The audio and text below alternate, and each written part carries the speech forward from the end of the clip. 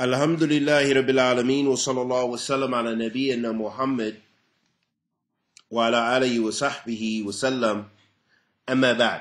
Continuing on in our study of An-Nawawi by Imam An-Nawawi rahimahullah ta'ala. A very important hadith, which is the seventh hadith, the hadith of Abi Abdullah Nu'man ibn Bashir. Very, very important hadith. And this hadith shows us the importance of the most important part of your body. And that is the heart. Because in Arabic, the heart is, one of the names of the heart is the qalb. Is the qalb. And the qalb, it means, it comes from the verb qallaba yuqallibu qalb. Those are some of the conjugations of that verb, how that verb changes. And it means to change. Qallaba, yuqallibu. So that means that the heart is always changing. And that's why you have to protect it. How do you protect your heart? You protect it with the Quran. You protect it by reading the Sunnah. You protect it by doing the halal. And you protect it by staying away from the haram. Staying away from looking at haram. Staying away from listening to haram. Stay away from doing haram. But all those things, they will affect your heart. Also, if you listen to the bad people, people who tell you give you a bad image about Islam. For example, those groups that we have in Somalia, Al-Shabaab. In Iraq, we have those groups, they're called ISIS or ISIL. In Nigeria, a group called Boko Haram. A lot of those people, they speak on the internet and they give a bad image about Islam because they make people think that Islam is only killing and slaughtering and killing. So they poison the heart and they can destroy you by corrupting your belief, corrupting your iman, making your iman less by following bid'ah or deviance in Islam. عن أبي عبد الله نعمان بن بشير رضي الله تعالى عنهما قال سمعت رسول الله صلى الله عليه وسلم يقول إن الحلال بين وإن الحرام بين وبينهما أمور مشتبهات لا يعلمهن كثير من الناس فمن اتقى الشبهات فقد استبر لدينه وعرضه ومن وقع في شبهات وقع في الحرام كالراعي يراعي حول الحمى يوشك أن يرتع فيه ألا وإن لكل ملك همة ألا وإن هم الله محارمه ألا وإن في الجسد مضغة إذا صلح صلح الجسد كله وإذا فسد فسد الجسد كله ألا وهي قلب. رواه بخاري ومسلم. In this hadith, Bukhari and Muslim. عن أبي عبد الله نعمان بن بشير نعمان بن بشير radiyallahu ta'ala anhuma. He said, I heard the Messenger of Allah sallallahu alayhi wa sallam saying, verily the halal is clear and the haram is clear. So it means we know what is halal and haram. You know that you can't drink alcohol, for example. You know that's haram. You can't smoke weed. You know that's haram. You shouldn't listen to music. You know that's haram. You shouldn't look at bad things on the internet or on television. You know that's haram. That's clear. No one, all Muslims know this. All people, even non-Muslims, they know those things have harm in them. So the Prophet ﷺ said, Inna halal bayin wa inna al-haram bayin. Wa baynahuma amurun mushtabihat. La ya'lamuhunna kathir min al-nas. He said, in between that halal and between that haram, are doubtful things. They're things that we don't know if it's halal or haram. For example, some things on the internet, we don't know if it's halal, we don't know if it's haram. Eating certain foods, we're not sure. Is it halal or is it haram? Does it have some other pork in it? Does it have some alcohol in it? Does it have this? Does this medicine have this in it? We don't know if it's halal or haram. Those are the things between halal and haram. So the Prophet ﷺ said, لا يعلمهن كثير من الناس. Most of the people don't know. Who knows? The ulama. the scholars, because they studied these books. They studied the Quran. They studied the Sunnah of the Prophet sallallahu alaihi wasallam, and they know the ahkam of the religion. They know the religious rulings. They know the fatwa. They know the verdicts. They know they have. Some of them are ahlan for ijtihad. They can make ijtihad. They can make rulings. They know. They have knowledge. La ya'lamuhunna kathirun min an-nas. The Prophet sallallahu alaihi wasallam. Most people don't know. Many people don't know this. What is between the halal and the haram? And he said, whoever فَمَنْ اتَّقَى شُبَهَاتٍ فَقَدْ أَسْتَبَرَ لِدِينِهِ وَعِرْضِهِ. And whoever stays away from the doubtful things, the shubahat, then they protect their religion and their honor. They protect their religion and their honor. How? Because if you stay away from doubtful things you're not sure if it's halal or haram, then that means you won't fall into that haram because you didn't do it even though you didn't know if it was halal or haram. Because you stayed away from it. That means you protected your religion because you didn't do the haram. And you protected your honor because no one can say anything bad about you. They can't say, oh, he likes to smoke this. He likes to smoke cigarettes and we're not sure if it's halal or haram. He likes to do this. She likes to do this and we don't know if it's halal or haram. So we'll speak about her. But if you protect yourself from those things which we're not sure if they're halal or haram, then you protect your honor and you protect your deen. So, and then the Prophet ﷺ said, وَمَنْ وَقَعَ فِي شُبَهَاتٍ وَقَعَ فِي حَرَامٍ. And whoever does the shubahat, the doubtful things, they fall into haram. Some people now, in America and other places, they say that weed, and you guys might know what weed is anyway, it's a drug. They say that it's smoking weed is okay because now it's different weed and now it's medical marijuana. It's medical weed. So they say since it's good for making you calm down, it helps fight cancer, it helps this disease, it helps this disease, then it must be halal. They say it's not like the bad weed that gets you high. This is what they say. So now they've went to, at best, you could say that this is doubt. We don't know really. We know that the asl of that is haram because it's mukhadarat, because it changes your mind. It gets you high and changes your mind. You don't think the same when you smoke weed and you drink alcohol, you do drugs. Okay? It changes your intellectual capacity. It affects you. So now they're talking about using this other weed. We don't know if it's... So the best thing for sure is to stay away from it. And then you'll protect yourself. But if you start smoking it and you say, well, it's doubtful, I'm not sure if it's halal, I'm not sure if it's haram, but I'm going to do it anyway because I enjoy it or because it helps some of my pain or whatever the case be. That means then you got into it and now people might talk about your honor. They might say, oh, so-and-so, he smokes weed. So-and-so, he does weed and he probably does other bad things. So it begins they'll talk about you. That affects your honor.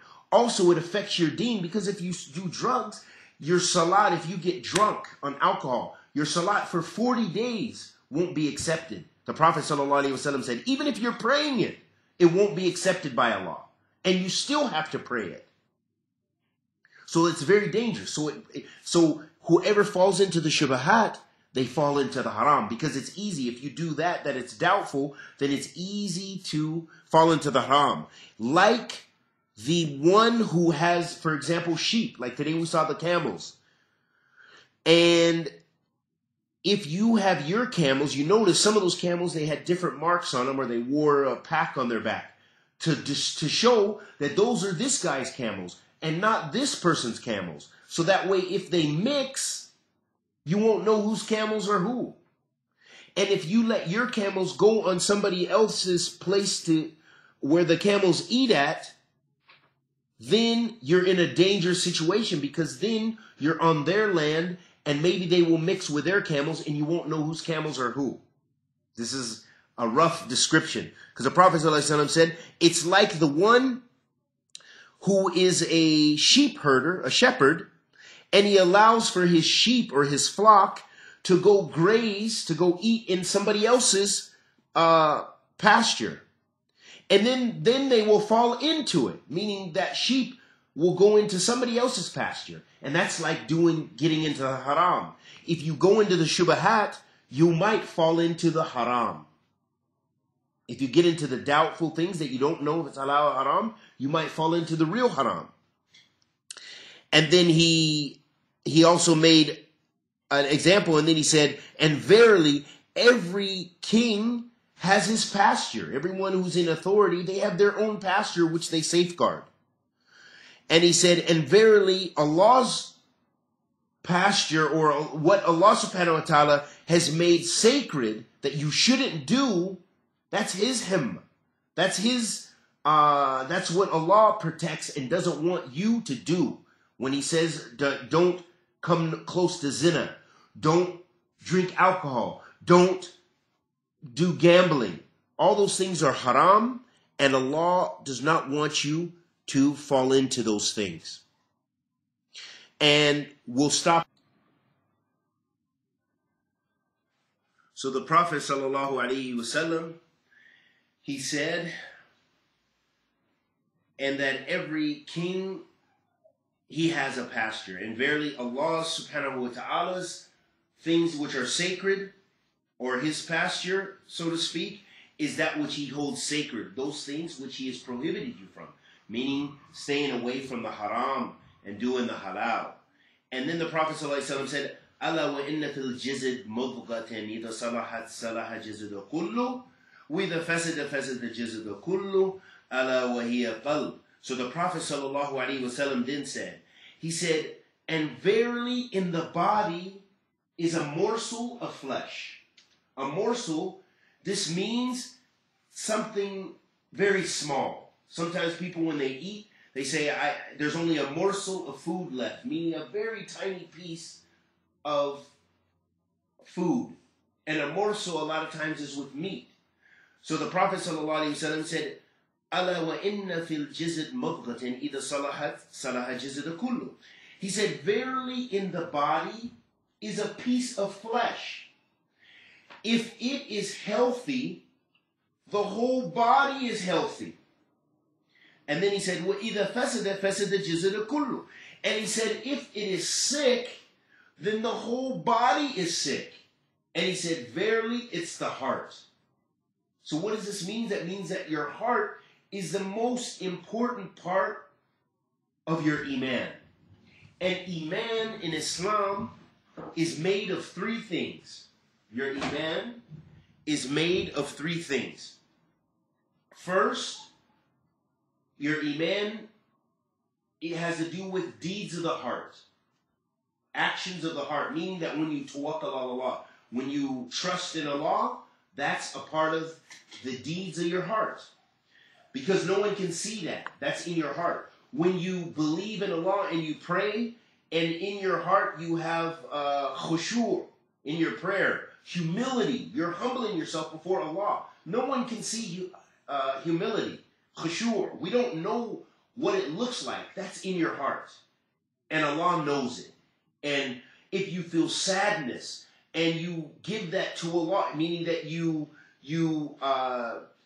put your trust in Allah, your tawakkul on Allah, you trust in Allah, that's in the heart. When you have taqwa, the asl of your taqwa is in your heart. It's in your heart. No one can see it. When you fear Allah, when you stay away from the haram because you want to please Allah, because you're fearful of Allah's punishment, all of that's in your heart. That's a part of iman. So a part of iman is the heart. The asl of iman is in the heart. Also, a part of your iman is the actions that you do on your limbs. So if, for example, you look at something halal and good, and you do an action of good, you give money, you give charity, that's an action. You did something. And that was a halal and good action. You'll get rewarded from Allah, and that's a part of your iman.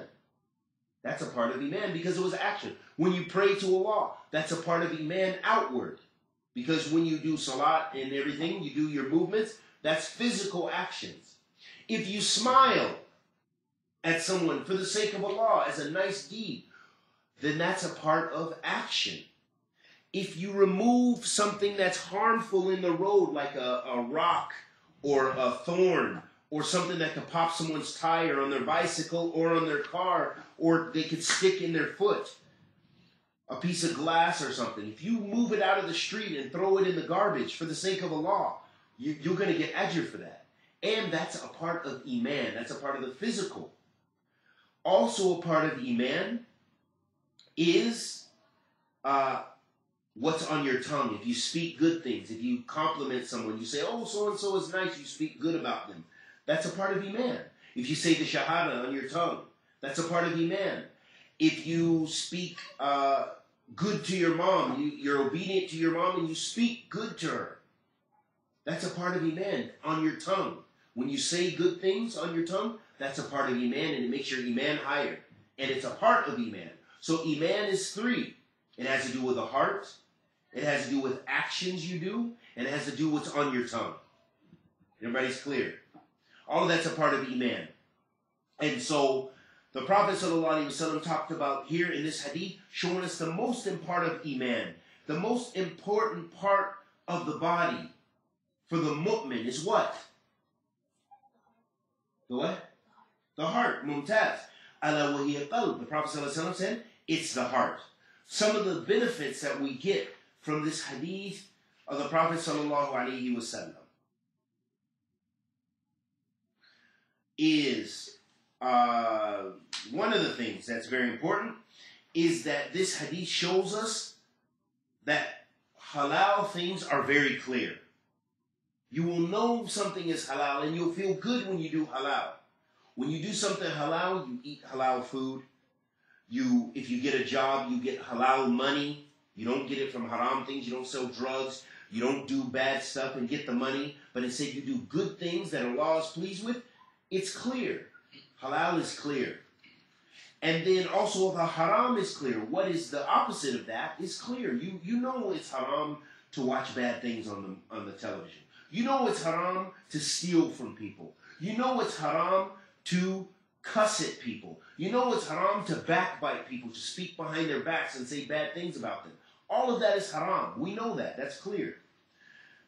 This hadith also shows us to stay away from the haram, to stay away from those bad things. Because the Prophet ﷺ in the hadith was telling us about to stay away from the haram, and that the halal is clear and the haram is clear, and between it is doubtful things. Also, this hadith shows us that to avoid those doubtful matters, the things that were not clear if it's halal or haram.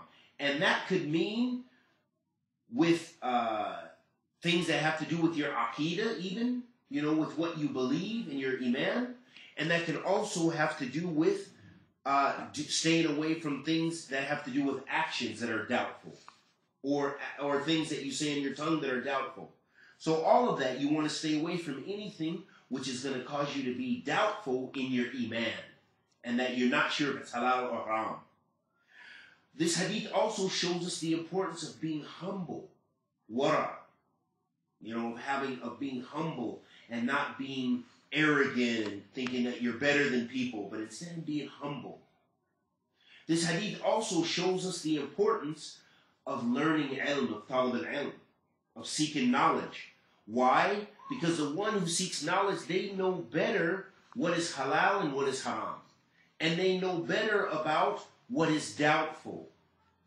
So the more knowledge you gain, then you can tell other people. When they ask you, is that halal? You will know because you studied it, because you have knowledge. You did talab al-ilm, you know Quran, and you know from the Sunnah, and you know what the Salaf of this ummah, what they said. So these things will help you with the halal and the haram. And that comes from talab al-ilm. The Prophet ﷺ said, sallallahu alayhi wa sallam, مَنْ يُرِدَ اللَّهُ بِهِ خَيْرًا يَفْقَهُ فِي الدِّينِ. Whenever Allah wants good for a person, He gives him understanding of the religion. If Allah wants good for you, He's going to increase you in ilm. He's going to give you knowledge of the Quran and the meaning of the Quran. He's going to give you knowledge of the Sunnah and the meaning of the Sunnah. So that shows Allah wants good for a person when He increases His knowledge. Some people, they stay the same. They don't learn in anything in their religion. They stay the same in their deen. For 20 years, 10 years, I know some people, they don't know hardly anything about their Islam any more than they did when they first became Muslim. They stay at the same level. Why? That's a sign that Allah is not favoring them, not giving them that benefit, opening up the khair for them. Because they're not making an effort. That's why you always want to make an effort and read and increase your knowledge about Islam, because that will teach you the halal and the haram. Another benefit of this hadith shows us to do those actions which are safest. If you have different opinions about an issue, that sometimes it's better to do which is the safest, which the scholars agree upon. Sometimes that's the best way to do it, to stay with the safest path of doing the halal. Another benefit of this hadith is this hadith also shows us the importance of taking care of your heart. Meaning not just with the food that you eat, and not just by exercise, but doing those things like doing the halal things. This helps your heart. When you read, like for example, when you're reading the seerah of the Prophet ﷺ, his autobiography, sometimes that makes you feel good, right? It helps your iman. Sometimes if you're reading Quran and if you know the meaning of the ayat, this helps your iman because you feel good about it. Those things help your iman, and they are like a guardian. They protect your heart. So knowledge and doing and seeking knowledge helps protect your heart from the bad things. Staying away from the haram helps you protect your heart. Another benefit of this hadith is that this hadith shows us that your heart is the main part of your actions, the main source of your actions. So, if you see, for example, a woman, she doesn't wear hijab. This shows that in her iman, if she's a Muslim woman and she knows about the hijab, this means that her iman is weak. Her iman is weak. Why? Because outwardly she's not showing her iman. So that shows that if her outside is weak a little bit, it shows that her inside is weak. Her iman is weak. If you see somebody, he always shaves his beard, that shows, and he's a Muslim man and he knows that, then that shows either he doesn't know or he has some weakness in his iman. His iman is a little low because he's not doing what he's supposed to do. Or if you see someone, they're not praying their sunnahs, or whatever the case may be. The outward is a reflection of the inward. Or if you see someone and they're doing a lot of the good things and you see on the outward, then maybe that's a sign that their inward is good too. It doesn't always mean the case. Some people are lying, they're tricking the people. They're doing a lot of bad things, but their outward looks good. This is a very negative thing. But in general, the outward reflects the inward. So if you're doing good stuff outwardly, then probably inside you have a lot of good too. Your iman. Now,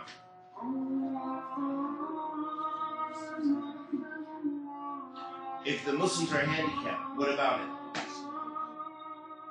And they're handicapped? Yeah. Yeah, if someone is handicapped, meaning that they don't, or if they don't know, because the Prophet ﷺ said, Raafidah Shia, he said the pen is lifted on 3. So if someone is knocked out, or someone they lost their mind, they have some mental deficiency, or they are, as we say, crazy, or that they're mentally deficient, then they're not responsible. They're not held responsible because they don't know. At that time, hopefully they get better, but it's like that they're sick or something. So then they are not responsible for the actions that they do and the mistakes that they make if their mind is not all the way together and healthy. And those are just some of the benefits of this hadith, and we ask Allah the Almighty to accept our good وصلى الله وسلم على نبينا محمد وعلى آله وصحبه وسلم.